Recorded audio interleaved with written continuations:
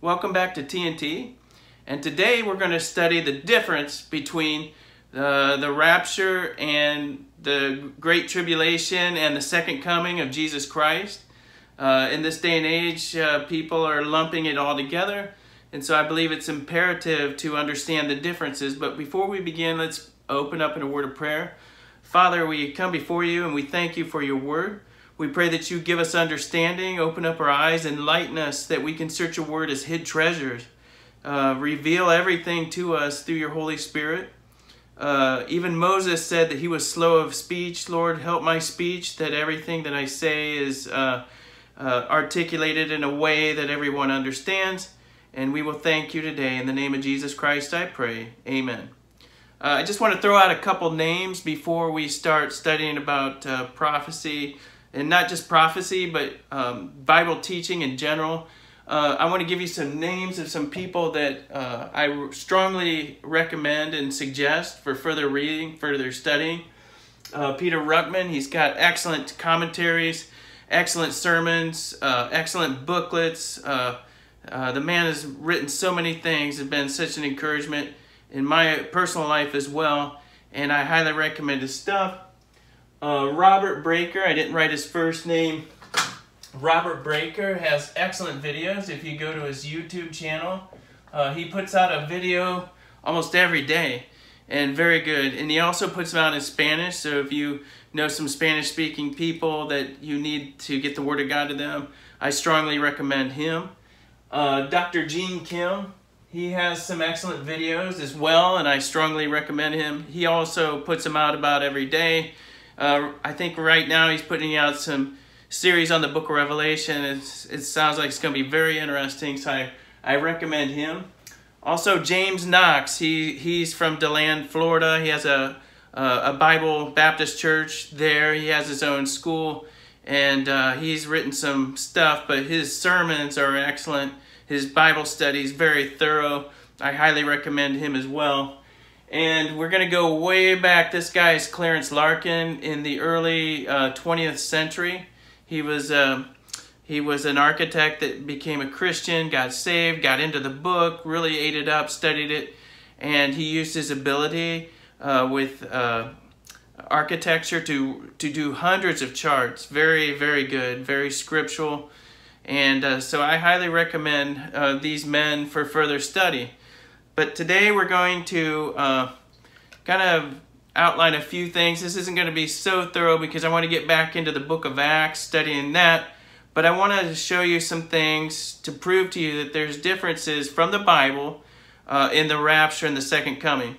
So I want to show you through a line. We'll make a line here. We'll call this life, the earth in general. We have the cross of Christ. And then we have the church age.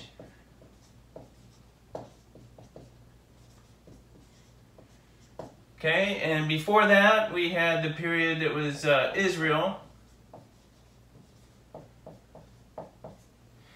And then we have the tribulation. These are all future events after the cross. And then after the tribulation, we have the millennium. And then even after the millennium, we have eternity future. I'll just call it eternity. Okay. So the Bible says to rightly divide the Word of God. In 2 Timothy 2:15, we're to study to show ourselves unto approved. A workman needeth not to be ashamed, rightly dividing the word of truth. So we need to rightly divide. 2 Timothy 2:15. And if you don't rightly divide, everything else will not make sense. And even on social media, I get on Twitter, I get going with some people because they frankly, you give them all the Bible references, you show that there's differences in the dispensations. And people get, some of them get actually get kind of nasty, but there are differences, and the Bible commands us to see the differences. That there's differences in dispensations, there's differences in the and what's being taught, so you have to rightly divide. So I'm going to show you some divisions. First of all, there's this division here of Israel coming to the cross as a nation. Okay, and as a nation, they were required to do certain things to become part of this heavenly kingdom. And so there were some works involved along with their faith. All the way up to, you see, Peter's message after the ascension of Christ, and even Stephen. They were still preaching this kingdom message, and then Israel flat out rejects the message. They try to kill Peter. They put him in prison. They stoned Stephen, and that was the end. Jesus right now sits at the right hand of God. But at that time he was standing. He was waiting for them to receive him. And they rejected him again. So from that moment on, there's a mystery. The mystery of the church is revealed to Paul. And this was the spiritual kingdom.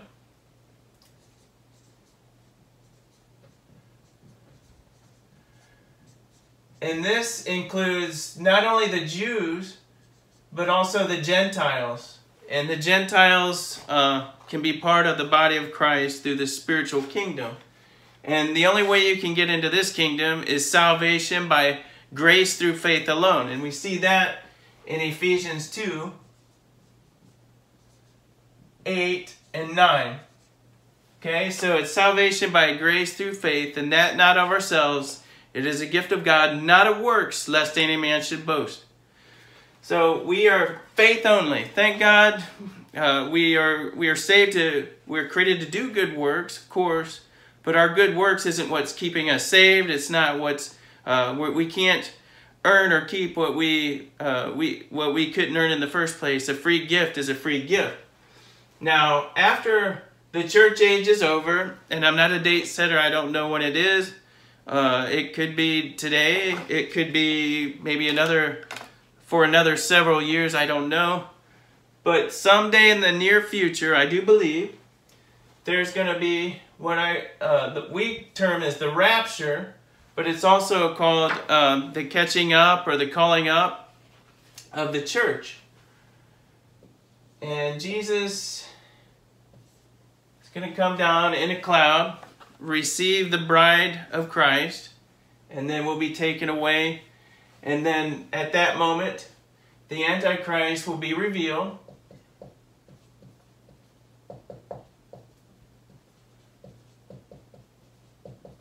The tribulation will start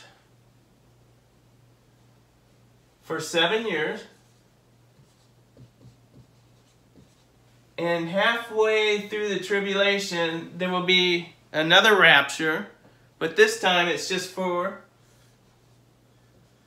the 144,000 sealed male Jews during the tribulation period. And we'll see them in Revelation 14 sitting or standing and singing praises around the throne. So there's going to be another catching up of this 144,000.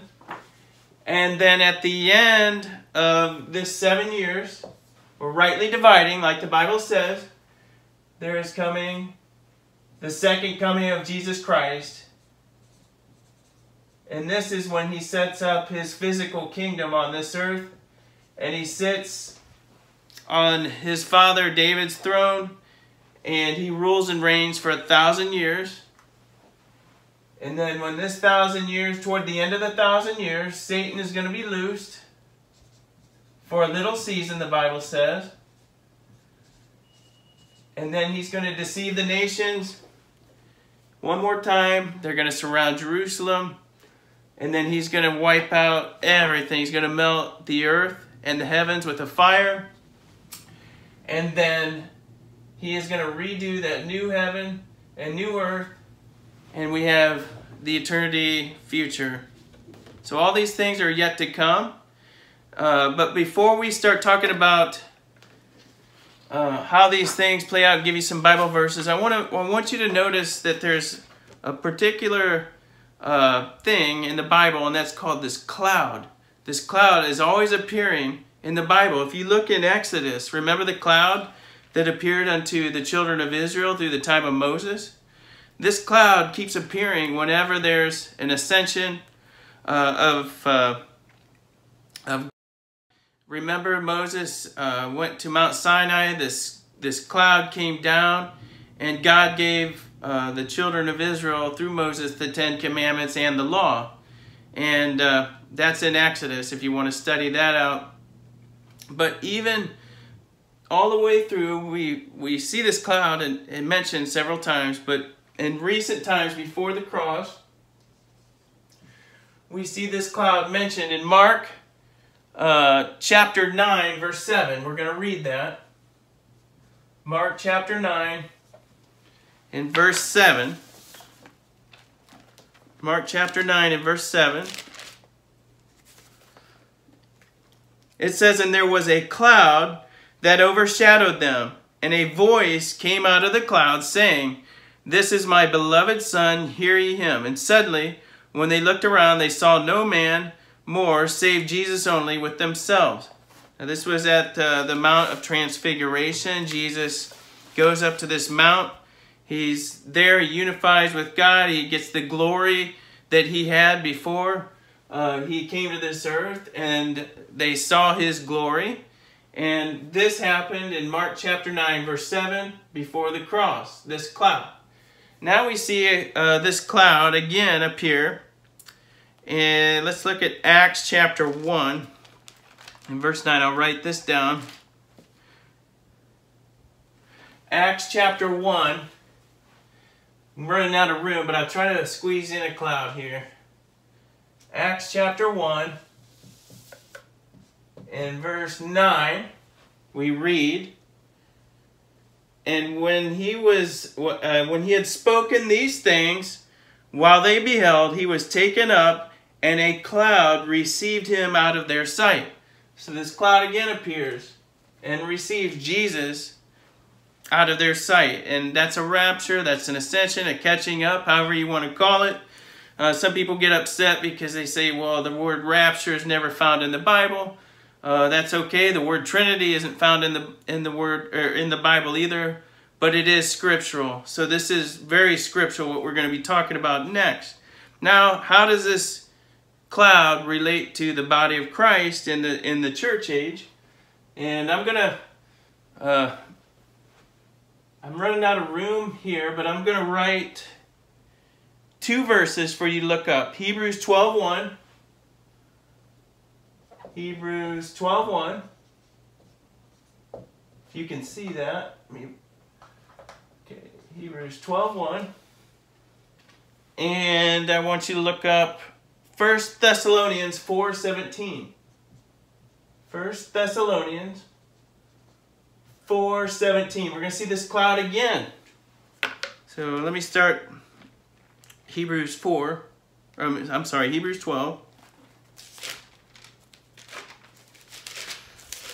Hebrews 12:1. "Wherefore, seeing we also are compassed about with so great a cloud of witnesses," there's the cloud of witnesses, "let us lay aside every weight and the sin which doth so easily beset us, and let us run with patience the race that is set before us." So we see again this cloud. Now let's see it one more time before we get into the rapture of the church. 1 Thessalonians chapter 4, verse 17. Let's start in verse 16, first of all. "For the Lord himself shall descend from heaven with a shout, and with the voice of the archangel, and with the trump of God, and the dead in Christ shall rise first. Then we." Now, Paul was assuming that it would have been him because everybody believes that they could be involved in this rapture, because the rapture could have taken place anytime and it still can. So technically we, which we are alive right now, So this includes us until the day we die, Lord willing. Hopefully the rapture happens before. I pray that it does. That's our blessed hope. But nevertheless, it says, then we which are alive and remain shall be caught up together with them in the clouds to meet the Lord in the air. So shall we ever be with the Lord. See that? They're caught up, right? They're taken up the same way Jesus was in Acts chapter 1, verse 9. Caught up to this great cloud of witnesses. The dead in Christ shall rise first. Then we which are alive and remain shall be caught up together with them in the clouds. Now the problem is those that believe in the post-tribulation. We believe in pre-tribulation rapture. There's the post-millennialists, and then there's the amillennialists. And they believe that the church may have to go through the tribulation, or there's another group of people that believe that everything in the book of Revelation is just history and it's not speaking of future events. But that's not true either. And when we study Revelation, you will see that that's not true, because those things were not fulfilled. Actually, the book of Revelation was not written until after almost 20 to 30 years after the fall of Jerusalem. So these are future events that John is speaking about. But this tribulation happens, and this isn't the Revelation Bible study today, and we're going to get back into the book of Acts after this. I should be able to get through this lesson today. But if you look at Revelation chapter 14, Revelation chapter 14, there's another group, the 144,000, right? You read up until Revelation 14, they're preaching throughout the earth. And look at verse 1. And it says in Revelation 14:1, and I looked, and lo, a lamb stood in Mount Zion, and with him 144,000, having his Father's name written in their foreheads. And we see this if you look in Revelation 7:1. You see them, that they are Jews, 12,000 out of each tribe of Israel, out of the 12 tribes, making 144,000, having their Father's name written on their foreheads. Ironically, the Antichrist requires the mark of the beast to be put on the forehead or the right hand, but they are marked with their Father's name on their foreheads. And it says, I heard a voice from heaven, as the voice of many waters, as the voice of a great thunder. And I heard the voice of harpers, harping with their harps. And they sung, as it were a new song. Where? Were they on the earth? No. Before the throne, and before the beast, and before the elders. And no man could learn that song but the 144,000 which were redeemed from the earth.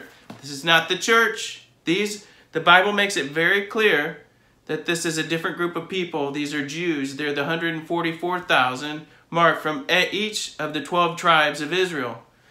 The body of Christ makes up everybody that is saved in the church age. So far it's been 2,020 years. But these people make up the church age, are raptured before the Antichrist comes on the scene. And you'll say, okay, Paul, how does that happen? How is that true? Well, look at 2 Thessalonians. 2 Thessalonians chapter 2 in verse 4. 2 Thessalonians chapter 2 in verse 4. Let's back up. Let's start in verse 1. I'm sorry. 2 Thessalonians, let me write this down. 2 Thessalonians chapter 4, verse 1 through the following verses. It says, Now we beseech you, brethren, by the coming of our Lord Jesus Christ, right? There's talk about the second, that's the second advent, and by our gathering together unto him. That's a separate event. And the Bible makes it an emphasis on the word and. and by our gathering together unto him. That's the rapture of 1 Thessalonians 4:17. All right? That ye be not soon shaken in mind or troubled. There's no reason to be troubled because we're not going through the tribulation.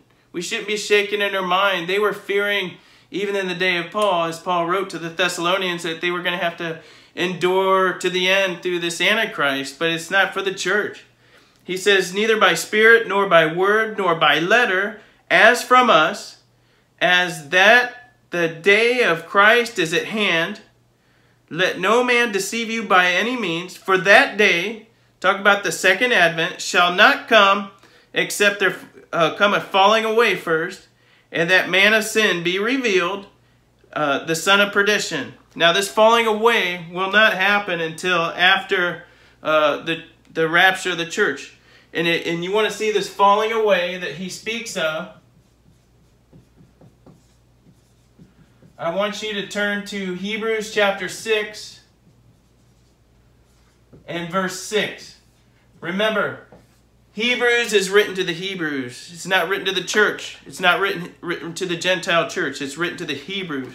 And the Hebrews are going through the tribulation. This is a book written for them doctrinally. So it's important that you get that. Rightly divide the word of truth. Hebrews 6, verse 6. It says, let's see, in verse 4, first of all, for it is impossible for those who were once enlightened and tasted of the heavenly gift and were made partakers of the Holy Ghost, all right, this is during the tribulation period, and have tasted the good word of God and the powers of the world to come, right, this is future, if they shall fall away, to renew them again unto repentance, seeing they crucify to themselves the Son of God afresh, and to put him to an open shame. So this is the tribulation. During the tribulation, it goes back to Israel. They need faith and works. They have to maintain their salvation. The Bible says that they have the testimony of Jesus Christ and they keep his commandments. So there's a difference. We live in the age of grace, salvation by grace through faith alone.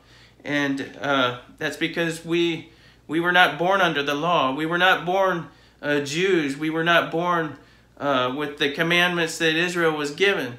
So we're different. But when it goes back to the nation of Israel, you see the 144,000.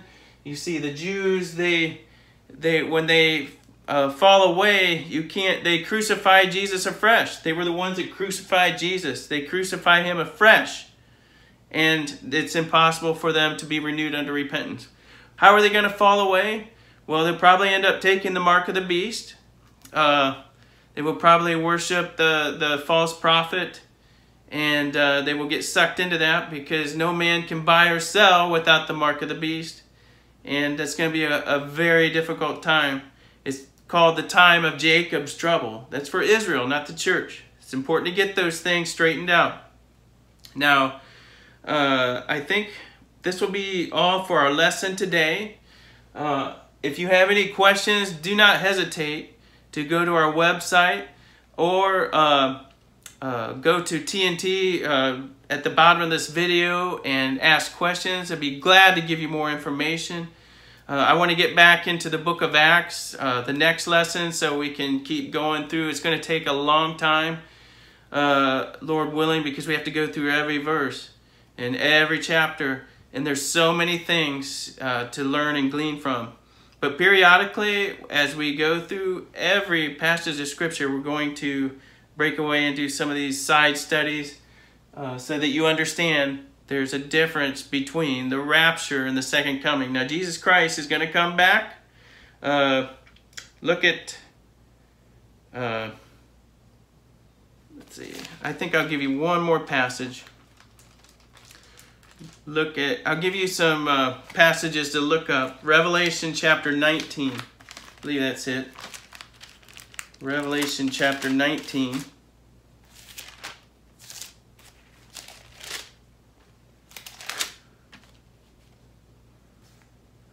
And in verse 11. Revelation 19 in verse 11. It says, I saw heaven opened, and behold, a white horse. And he that sat upon him was called Faithful and True, and in righteousness he doth judge and make war. His eyes were as a flame of fire, and on his head were many crowns. He had a name written that no man knew but himself. He was clothed in a vesture dipped in blood, and one day we'll get into that. What is this vesture dipped in blood? That's another interesting study. And his name is called the Word of God. And the armies which were in heaven followed him upon white horses. This is the bride of Christ. This is the church. It says, clothed in fine linen, white and clean. The church has already been through the judgment seat of Christ. We've been made clean. We've got our rewards. We're spotless, without spot or wrinkle. And out of his mouth goeth a sharp sword, that with it he should smite the nations, and he shall rule them with a rod of iron. He treadeth the winepress of the fierceness of the wrath of the Almighty God. And he hath on his vesture and on the thigh a name written, King of Kings and Lord of Lords. That's our Lord. We are looking forward to that time, and we're going to be with him when he comes back to set up this earthly kingdom. And hopefully this has made you better able to understand how we rightly divide. This is what we believe. This is what the Bible teaches. This is what the Bible says to do. So we are rightly dividing. So from now on, as we go through the book of Acts, you will know when we speak of these things what category and what division to put them in. So I thank you for listening to this video. I pray that God blesses you. Let's close in a word of prayer. Father, we thank you for your word. We thank you for the truth that you give us through your word. We love you more than anything else, Lord. We love you more than our lives ourselves. Lord, we crave your word. We want to know everything in your book. So please teach us, continue through this series. Bring more people to the website, to TNT, not only just for your honor and glory, but that they, for also the ability for them to learn and to grow and to hunger and to learn new things. Maybe there's Christians out there that have just been saved and they've never grown. They don't have anybody to teach them. And there's so many wolves out there among the sheep. Please protect them, Lord, and bring them into the knowledge of your truth in every way. And we thank you once again, for it's in the name of Jesus Christ I pray. Amen. All right, God bless you, and I hope you have a great day. Thank you.